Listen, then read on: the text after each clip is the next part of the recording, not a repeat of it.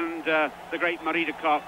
Right on the outside, Romania going well through Maria Sumugia, but you can't really tell until they've run the next bend.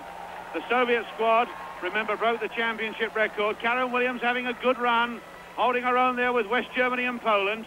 The Soviet squad are going well, and they broke East Germany's championship best. And Great Britain had a bad change there to Jocelyn Hoyt, and they lost a lot of ground. Now the Soviet Union have got a vast lead, and that's amazing, because East Germany have got some work to do. They've never had much work to do in the past. Jocelyn Hoyt running well, going across in front of the Czech girl, getting across in front of the West German girl. Look at that.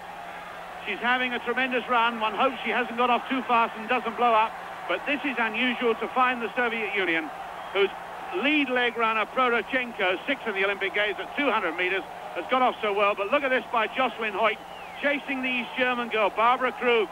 Now Jocelyn must surely tire. The West German girl coming up to her shoulder. It was a brave, bold move, but the Poles have gone past as well, and the Soviet Union have got a cracking lead.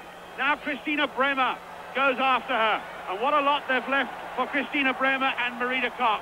It should be fantastic to see what Marita Koch, the gold medalist at 400 and world record holder, can do against Kulchanova, who was 4th in the 400. Now Verona Elder chasing after the West German girl, but the Polish girl, Verona Elder, running well and running Britain into a possible medal position. Past the West German girl she goes, Verona Elder, and up onto the shoulder of Kasperczyk. And the East German girls are closing the gap, and it should be a thunderous last leg.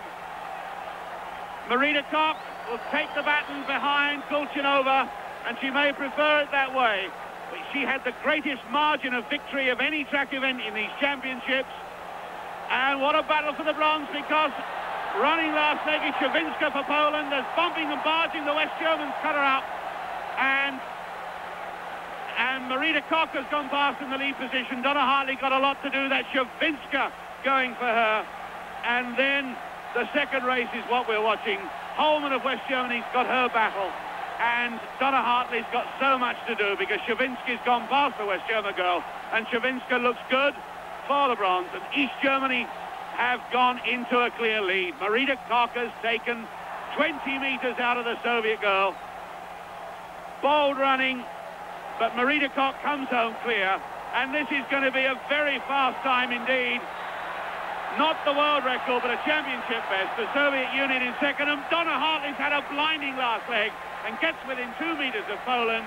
Britain in the 4th place. Szawinska running the last leg against Sylvia Holman of West Germany, and Sylvia Holman, a tremendous, remember, she got the silver medal in the individual 400 meters, and Donna Hartley beat her on the last leg, took over behind her and finished in front of her. So that's a remarkable last leg by both Marita Koch and by Donna Hartley, who was clearly not at her best in the individual. Her back has been troubling, but look how much she's overtaken the West German girl and closes on Irene Szawinska.